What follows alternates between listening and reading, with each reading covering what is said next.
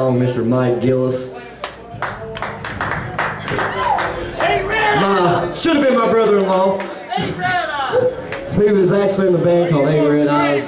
Y'all make him welcome to the stage. They were pretty good. He was good. He probably know about that. He should have been my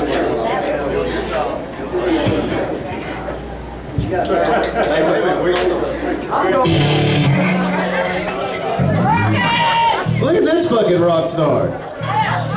He fucking puts me up here and then he goes and walks off. I'm trying to enjoy right now. You're supposed to be up here enjoying it. How's everybody doing tonight? Woo! Damn. I was up there drinking, me and my flip-flops, trying to get me a piece of ass. You know, not too much to score.